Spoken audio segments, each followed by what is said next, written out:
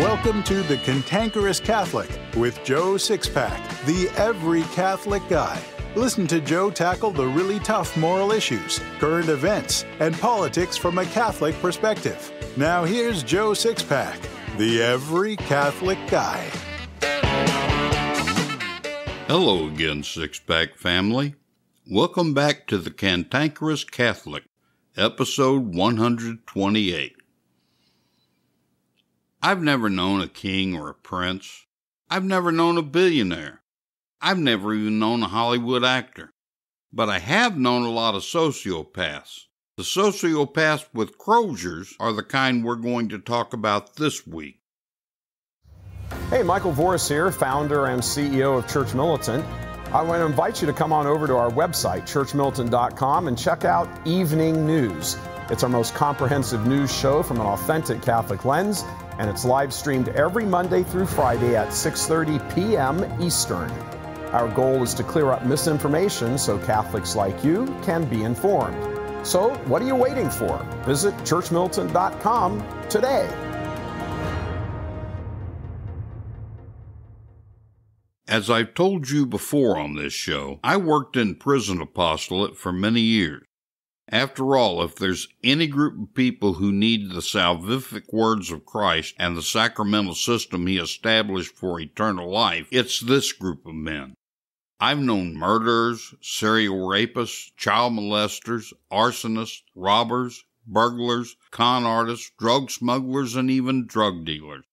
I've known men who should have been on death row, but either a jury or an appeals court thought otherwise. I knew a man who cut his wife in half with a shotgun right in front of his children. He was so arrogant that he thought that what he did wasn't all that bad, and so he didn't deserve the life sentence he got.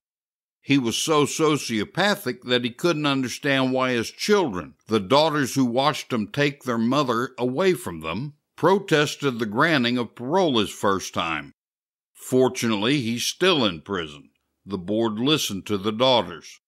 I knew a man who stabbed his terminally ill mother to death, killing her in terror with what he thought was euthanasia. Well, at least his actions demonstrated what euthanasia really is. I knew another man who killed people both in Vietnam and America with his bare hands. Because he was taught that killing Charlie Kong with his bare hands was good, he thought that was what he was supposed to do to Americans when he felt threatened. Nobody bothered to tell him that's not how things are supposed to be. Nobody thought they had to. He died in prison. I knew a guy who was in prison for incest. He didn't think that the judge had any business telling him that he couldn't sleep with his daughter. I even knew a guy who was in prison for necrophilia. For those of you who don't know what necrophilia is, it's having sexual intercourse with a dead body. I've known some sick, twisted, depraved, and wicked men without a conscience. The bravest and most compassionate among you would have a great deal of trouble just being in the same room with these men, especially if you're aware of the details for why they're in prison. But this group of criminals pale in comparison to the vast majority of our incredibly evil bishops in the USCCB. The USCCB is an abomination before Almighty God, and the few faithful bishops among them need to dissociate themselves from the USCCB before they assure their own eternal damnation. The vast majority of these bishops are evil and faithless. They're cowards, liars, thieves, and they hate Christ, His church, and they also hate you. Sure, they often make the right noises, but for most of them it's just a scam. They don't love you. They're not the least bit concerned about you. Abusing their authority, they just tell you to keep your mouth shut and not question them, pretend you're stupid, and to give them your money so they can finance their Marxism, abortion, and artificial contraception. The best proof that the hierarchy is run by evil men with murder in their hearts, from the top to the bottom, is the way Pope Frank sold out the Chinese Catholics by handing them over to the CCP for intimidation, torture, and death. The diabolical men of this country do the same thing here through their Catholic Campaign for Human Development. As a body, they've been evil men for decades. They've been thieves, liars, homosexuals, and pederasts since long before the pre-scandal broke in 2002. But there's no working in the shadows and behind the scenes anymore. Oh no, they're putting their evil right out there for all of us to see. At the time of this recording, the USCCB is about to have their semi-annual meeting on June 16 through 18. The meeting will be virtual rather than in person for obvious nefarious reasons relating to the China virus.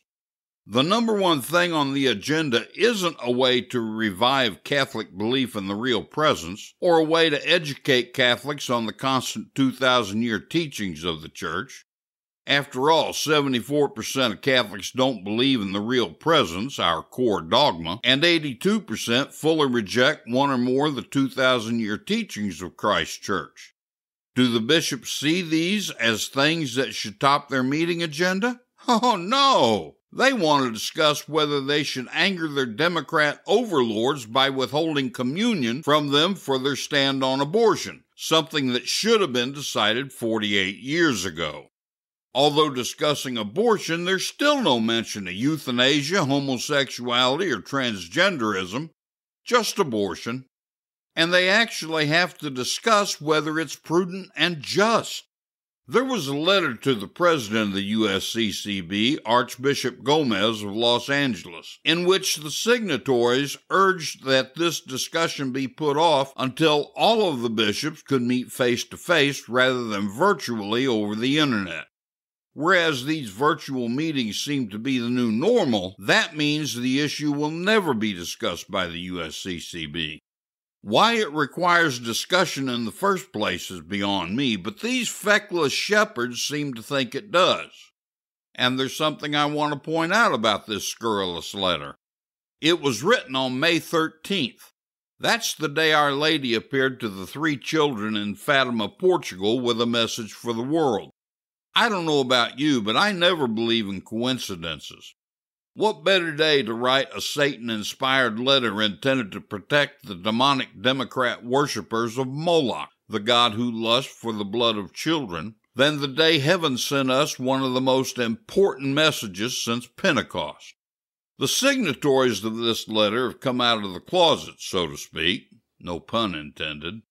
They're no longer trying to hide and pretend that they're Catholics. Oh, they're Catholic bishops, all right, because they've received the fullness of holy orders. They're just not Catholic. Everyone needs to know who the 86 men are who signed this diabolical letter. Let's go over the list real quick, because many of you serve under these Marxist demons. The full list includes Cardinal Cupich of Chicago, Cardinal Dolan of New York, Cardinal Gregory of Washington, D.C., Cardinal O'Malley of Boston, Cardinal Tobin of Newark, Archbishop Belisario of Anchorage, Juneau, Archbishop Etienne of Seattle, Archbishop Garcia Siller of San Antonio, Archbishop Rosansky of St. Louis, that lying pig. I can say that because I have first-hand experience with his inability to tell the truth. More on him later. Archbishop Schur of Cincinnati, Archbishop Wester of Santa Fe, Bishop Bambera of Scranton, Bishop Bartchak of Altoona, Johnstown, Bishop Bigler of Cheyenne, Bishop Botan of St. George in Canton for the Romanians, Bishop Caggiano of Bridgeport, Bishop Calvo of Reno, Bishop Cahill of Victoria, Bishop Corver of Lubbock, Bishop Coyne of Burlington, Bishop DiMarzio of Brooklyn, Bishop Doherty of Lafayette, Indiana, Bishop Hicks of Joliet, Bishop Johnson of Des Moines, Bishop Kettler of St. Cloud, Bishop Kopaz of Jackson, Bishop McElroy of San Diego, Bishop McGovern of Belleville, Bishop McKnight of Jefferson City, Bishop Medley of Owensboro, Bishop Mulvey of Corpus Christi, Bishop O'Connell of Trenton, Bishop Pates, Apostolic Administrator of Crookston,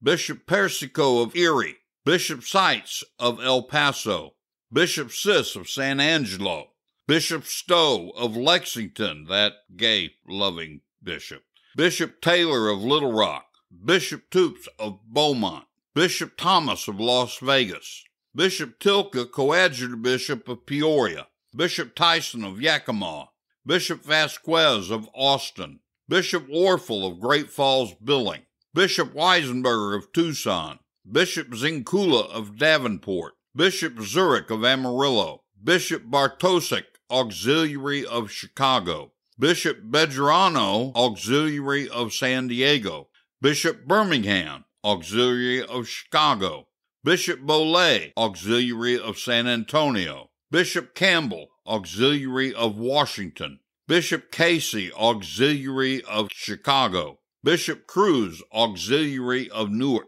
Bishop Dolan, Auxiliary of San Diego, Bishop Dorson Rodriguez, Auxiliary of Washington, Bishop Elizondo, Auxiliary of Seattle, Bishop Grob, Auxiliary of Chicago, Bishop Janik, Auxiliary of San Antonio, Bishop Kelly, Auxiliary of Dallas, Bishop Lorenzo, Auxiliary of Newark, Bishop Lombardo, Auxiliary of Chicago, Bishop Manns, Auxiliary of Chicago, Bishop Perry, Auxiliary of Chicago, Bishop Rivatuso, Auxiliary of St. Louis, Bishop Soperito, Auxiliary of New York, Bishop Studeris, Auxiliary of Newark, Bishop Wypich, Auxiliary of Chicago.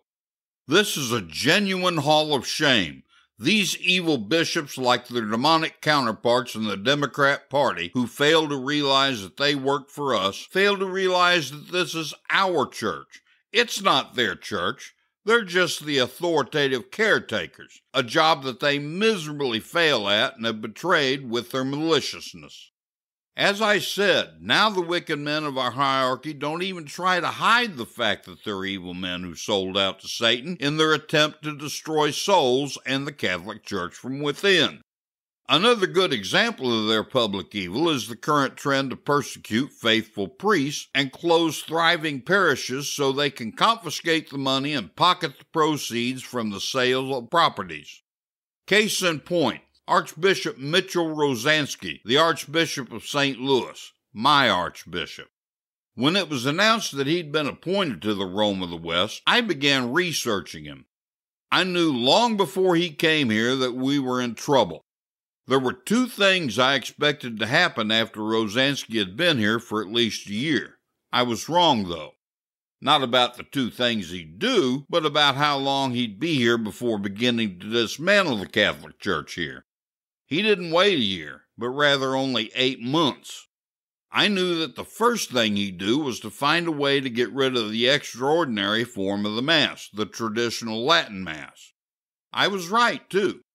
We had only 3 Latin Masses in this archdiocese, one celebrated by Father Raymond Hager at St. Barnabas the Apostle Church in O'Fallon, Missouri, one celebrated by the Institute of Christ the King at the Oratory of St. Francis de Sales, and one celebrated by Monsignor Eugene Morris at the Oratory of Saints Gregory and Augustine.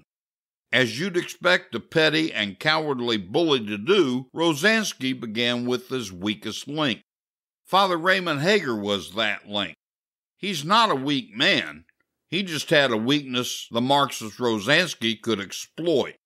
Father Hager was given St. Barnabas in O'Fallon by Archbishop Robert Carlson as a last-ditch effort to save the parish and avoid its closure. Part of the deal was that Father Hager could have his ailing mother live with him in the rectory so he could care for her. It was a win-win situation for everyone. Father Hager had taken a monstrosity of a parish church that looked more like a barn than a place of worship and turned it into a slice of heaven. It's really quite beautiful now. Father Hager was told by then Archbishop Robert Carlson in 2013 that the church would be shut down in about 5 years unless he found a reason for the diocese to keep it open. In 2015, Father began to celebrate the Missa Cantata, a sung traditional Latin Mass. Average Mass attendance in the parish grew from 99 in 2017 to 165 in 2021, despite the China virus pandemic. The priest also began to celebrate all the weekday ordinary form masses ad orientem, which is facing God in the tabernacle instead of the people, and a year later began to celebrate all the Sunday masses ad orientem as well. Donations increased.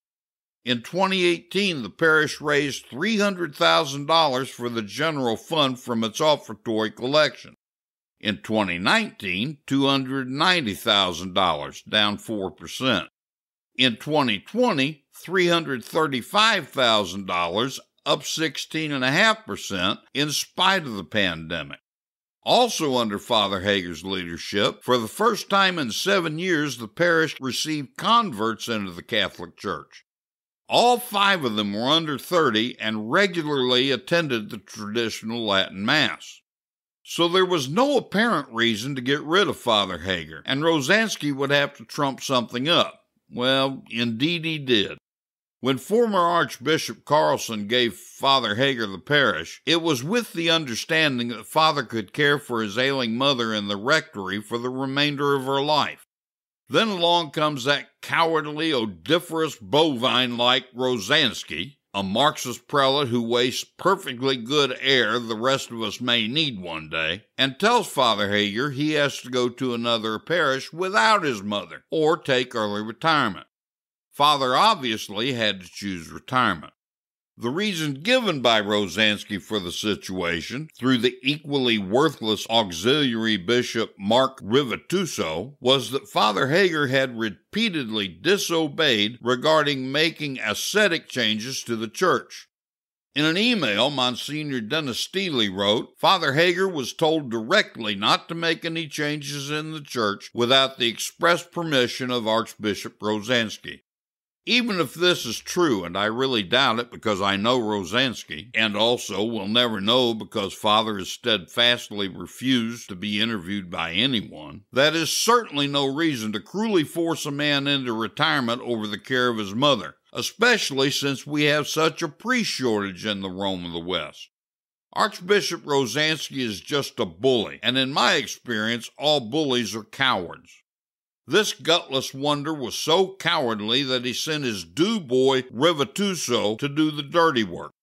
I suspect, because he's a coward, Rosansky couldn't bear to look Father Hager in the eye. Now that Father Hager is gone, the next Latin Mass to go will be the Institute of Christ the King at the Oratory of St. Francis de Sales. This one will also be pretty easy. When Raymond Leo Cardinal Burke was the Archbishop for St. Louis, he invited the Institute of Christ the King into the Archdiocese. He gave them an already deconsecrated church that was scheduled for demolition. The Latin Mass order put a ton of money and work into the parish and built up a Latin-loving congregation of parishioners. But now all Rosansky has to do to get rid of them is to tell them that the Institute of Christ the King is no longer welcome in the Archdiocese. They'll have to leave, hopefully noisily, shaking the dust of St. Louis from their feet. Then Latin Mass number 2 will be history. The final Latin Mass to go will be one celebrated by Monsignor Eugene Morris at the Oratory of Saints Gregory and Augustine. Now this one may be a little more difficult for the culprit Rosansky. Monsignor Morris is a powerful priest in the Archdiocese, and his parishioners are fiercely devoted to the Catholic Church, the Latin Mass, and fiercely loyal to Monsignor Morris. None of these people will go without a fight. Ultimately, Archbishop Rosansky will have his way because there's no mechanism in place to stop him except to sue him under canon law. That won't work either because the ultimate decision in such a case will rest with Pope Frank, and we already know what to expect there. There are a lot of other good priests being persecuted by their homosexual-loving, church-hating bishops now. It's a new trend because they know they can get away with it under Pope Frank. Some of the priests being persecuted are Father Robert Altier of Minneapolis, Father James Altman of La Crosse, Father Daniel Nolan from the North American District of the Fraternity of St. Peter, Father Paul Kauchik of Chicago, Father James Parker of Rockford, Illinois, Father Theodore Rothrock of Lafayette, Indiana, and Father Mark White of Richmond, Virginia. Specifically, some of the persecuting bishops are Archbishop Bernard Hebda of the Archdiocese of St. Paul, Minneapolis, who publicly admonished Father Altier for daring to speak out against all the tyranny of the left during the pandemic. Bishop William Callahan of the Diocese of La Crosse, who publicly rebuked Father Altman for saying in a homily that you can't be Catholic and a Democrat, and he's now trying to force Father from public ministry altogether. Cardinal Blaise Cupich of the Archdiocese of Chicago, who actually forced Father Kalachik to flee for his life from Chicago for allowing his parishioners to burn a rainbow banner. Bishop Timothy Doherty of the Diocese of Lafayette, Indiana, who removed Father Rothrock for publishing an article critical of Black Lives Matter. And Bishop Barry Nestow of the Diocese of Richmond, who is trying to lay aside Father White for speaking out about the handling of the sex abuse crisis in the church. All of these, and most of those in the USCCB, are the scum of the earth, worse than the violent convicted felons I served in prison apostolate. Take heart, though, because God is perfect in not only His mercy, but also His justice. In Revelation 21:8, Jesus said, "But as for the cowardly, the faithless, the detestable, as for murderers, the sexually immoral, sorcerers, idolaters, and all liars, their portion will be in the lake that burns with fire and sulfur, which is the second death." Every single bishop we spoke about here today definitely fits into 4 of these categories Jesus mentioned, maybe 5. They may be able to get away with their evil in this life, but not in the next. And I have a message just for you bishops who are still faithful to Christ. Bishops don't like to listen to me, and I wonder why. But anyway, all of you in the Sixpack family who have bishops who still believe in our holy and ancient faith, you need to do everything you can to get them to listen to at least this part of what I have to say. I don't want to name names, but I may have to at some point. Here's my message. The one part of what Jesus said that applies to your excellencies is the category of cowardice. As long as you remain in the abomination called the USCCB, you're equally culpable of the crimes of your fellow bishops because you just want to go along to get along. You're also being cowardly because you won't stand up the way a genuine successor of the apostles would and perform the 2 aspects of your office that you swore to Almighty God you'd do. For those of you listening who don't realize it, when your bishop was consecrated, he swore to fully perform the triple obligation of a bishop, which is to teach, to rule, and to sanctify. They all keep the rule part because they think they're just CEOs of big corporations, but every single one of them are either woefully negligent or maleficent at teaching and sanctifying their subjects. Okay, I've sufficiently raked the bishops over the coals, but we have responsibilities too. I've said it before and I'll shout it from the rooftops until I die. The church is not the bishop's church. Jesus Christ established the Catholic Church specifically for our salvation and to carry His redemptive work to others. The bishops are just the divinely appointed stewards. But because they won't do their job, it's up to us, the laity, to do everything that our state and life permits. We can't give confirmations, celebrate the Mass, hear confessions, or pass on holy orders, but we can share the faith in its fullness with everyone we meet. In fact, that's our sacred moral obligation. You can't possibly come up with any reason, what I'd call an excuse, for not sharing the faith. You can't claim you're too old. I'm an old man, and you constantly thank me for sharing the faith. You can't claim to be too young. Carlo Acutis was a 15-year-old Italian boy who died in 2006. He brought the Holy Eucharist to the world and was elevated to the honors of the altar just last year. And you're too young? Baloney. You can't claim you're in bad health. I'm homebound in a wheelchair and have only partial use of one arm, yet I have a column in The Wander, write bulletin inserts for parishes, host this podcast, write books, and host weekly webinars to share the faith throughout the fall, winter, and spring. If I can do it, you can do it. You can't claim that you're not smart enough to share the faith. If you can understand what I'm saying in these episodes, you're smart enough to learn the faith well and share it.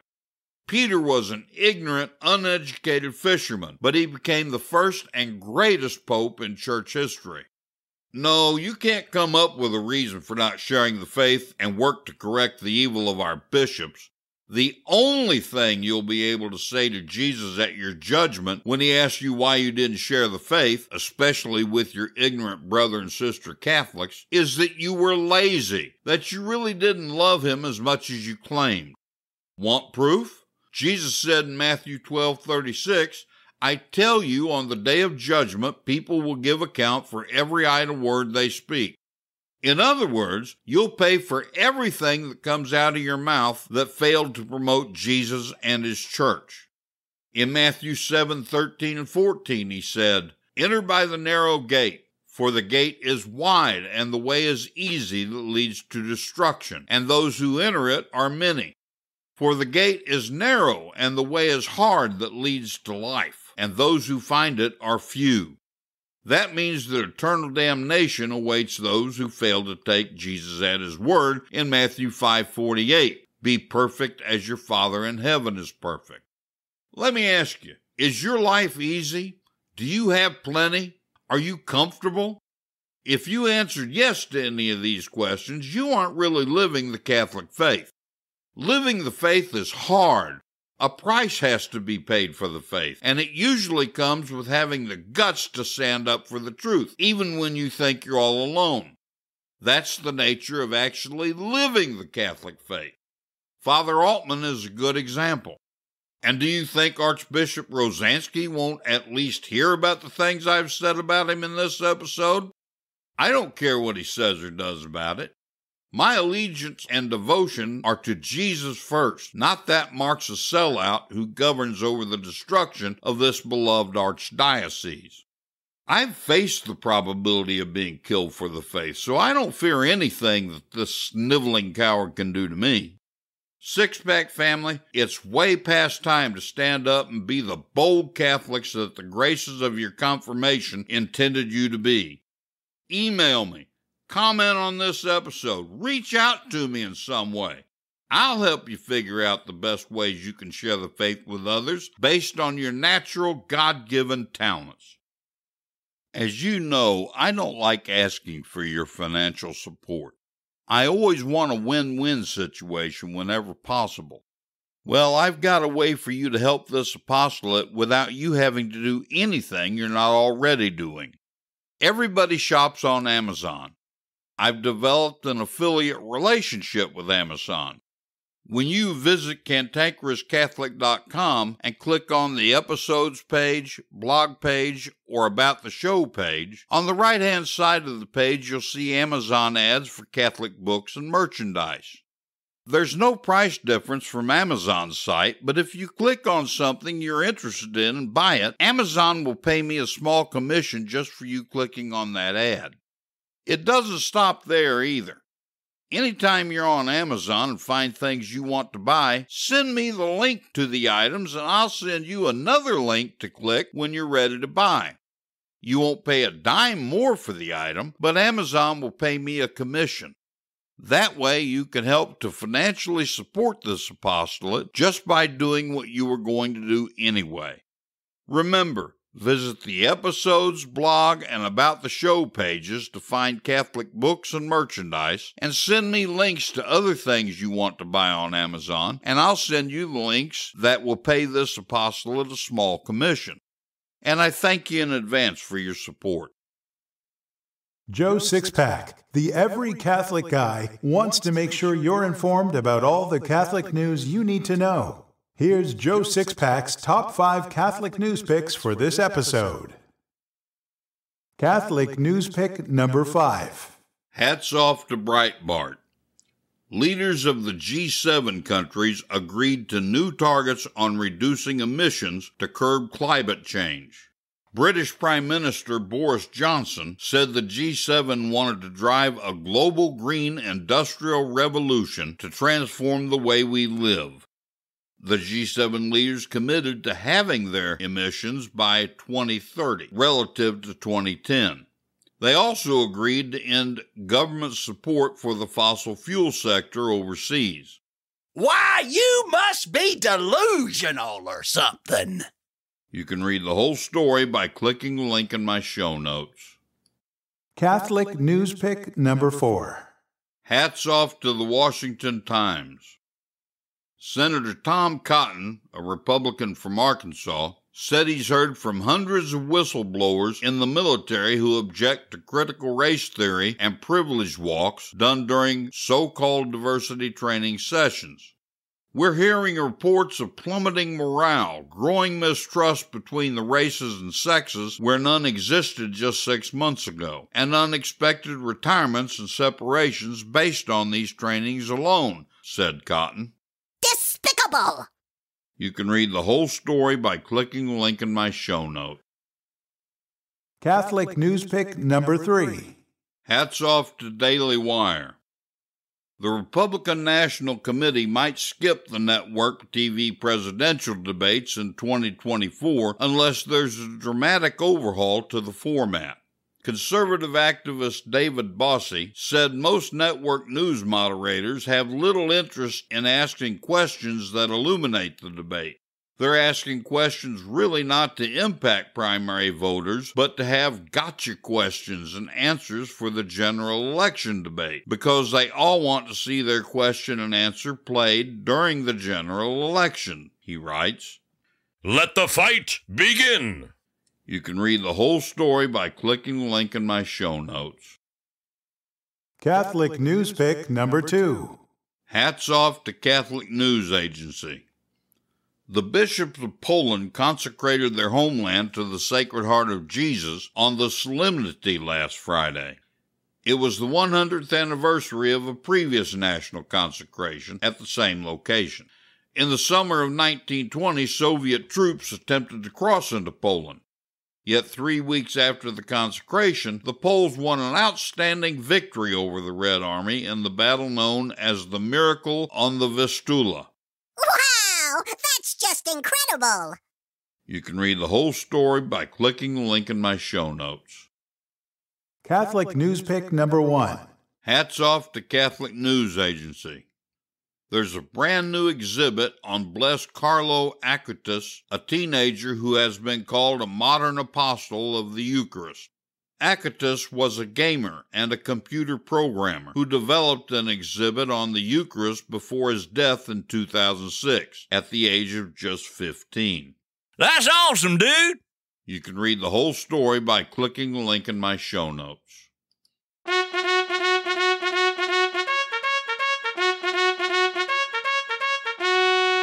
I am hard, but I am fair. It's time for the Catholic Boot Camp with your drill sergeant, Joe Sixpack, the Every Catholic Guy. Learn the Catholic faith and how to defend it like you've never heard it before. This boot camp is tough, so there's no political correctness, no spirit of Vatican II, and no namby-pamby platitudes. Drill Sergeant Joe Sixpack, the Every Catholic Guy, will prepare you for spiritual war. Now here's Joe Sixpack.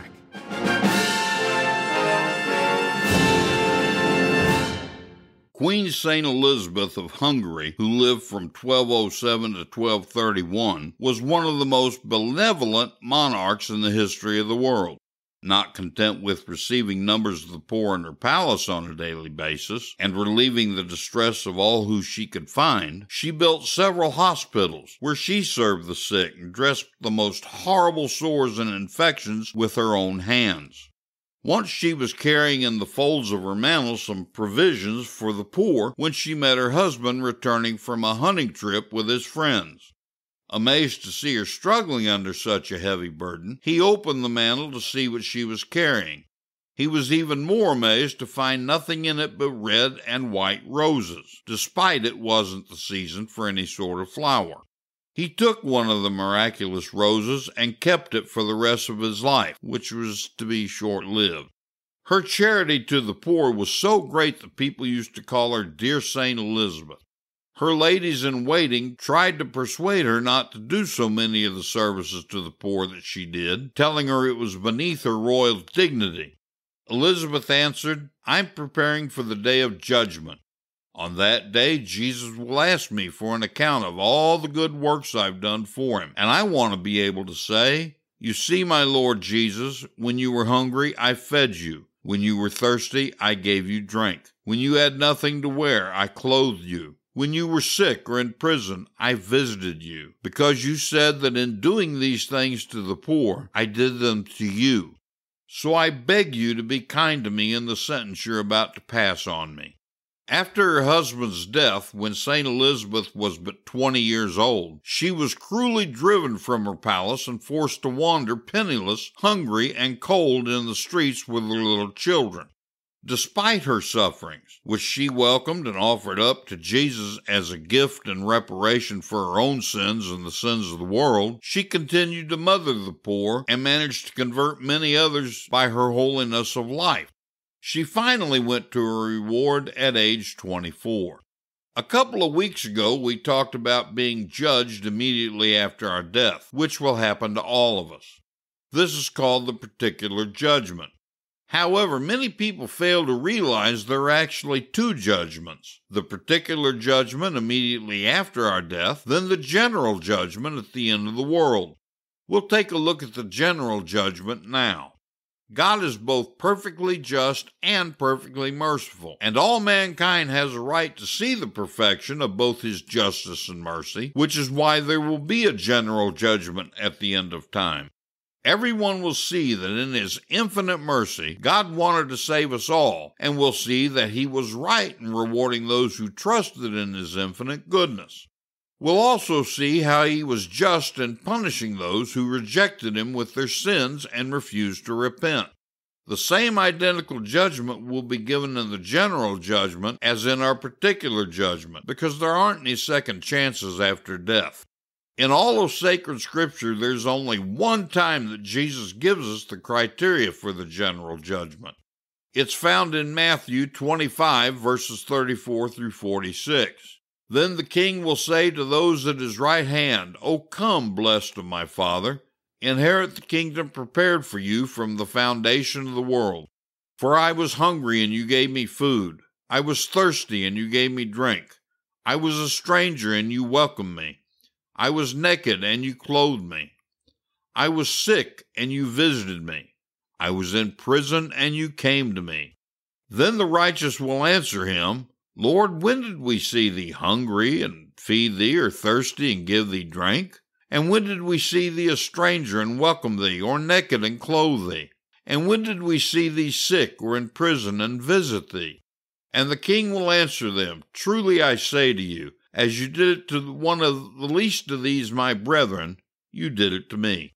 Then he will say to those at his left hand, 'Depart from me, you cursed, into the eternal fire prepared for the devil and his angels. For I was hungry, and you gave me no food. I was thirsty, and you gave me no drink. I was a stranger, and you did not welcome me. Naked, and you did not clothe me. Sick and in prison, and you did not visit me.' Then they will also answer, 'Lord, when did we see thee hungry or thirsty or a stranger or naked or sick or in prison and did not minister to thee?' Then he will answer them, 'Truly I say to you, as you did it not to one of the least of these my brethren, you did it not to me.' And they will go away into eternal punishment, but the righteous into eternal life." The Church teaches that Jesus meant these things literally, which is why St. Elizabeth did the things she did. I know of a prisoner who became a Catholic while incarcerated. The man who led him to the faith thought he'd benefit from developing a friendship with a Carmelite sister at a mother house here in St. Louis. So he gave the prisoner the sister's address and told him to write to her. The prisoner didn't want to write to her, though. After all, what did a convicted felon have in common with a nun? But he finally wrote, and his letter pretty much expressed his feeling that she couldn't possibly want anything to do with him. He posted the letter and promptly forgot it. About 2 weeks later, he got a letter from the sister. For most of the entire first page, she went on and on and on about what a privilege it was to be able to write to him. The prisoner thought she was nuts, and he expressed this to the man who led him into the church the next time he saw him. That was when the man showed the prisoner the passage we just read. He told the prisoner that in Sister's mind she was writing to Jesus, and she was. Not just in her mind was she writing to Jesus, but according to our Lord himself, she was writing to him, visiting him in prison. The sister and the prisoner developed a very close friendship over the years, and she helped him to persevere in the faith because of it. So the next time you see a workman who's working in the heat and needs a drink, give him some water. The next time you see a homeless person who's hungry, buy him a burger. The next time you drive by a hospital or nursing home, stop in and find someone who could be uplifted by your visit. The next time you notice a poor person or family in need of clothing, gather the things in your closet you're not using and give them to those people. Get involved in a good Catholic prison ministry and visit Jesus in prison. You don't necessarily have to do all these things. You could specialize. Mrs. Sixpack developed the habit of making weekly visits to nursing homes and found ladies she could visit who never had visits from anyone else. Perhaps you could do that, or work in a local kitchen for the homeless, or collect clothing for the poor and ask your priest for the names of people who could use them, because he certainly knows some. Whatever you decide to do, you should resolve to do it now. Your eternal destiny may depend on it. Remember that Jesus said, "Whatever you do to the least of these, my brethren, you do to me." The Catholic Church is 2,000 years old. A lot of wisdom is gained over 2 millennia. Each week we'll share some of that wisdom with a Catholic quote. So here's this week's Catholic quote.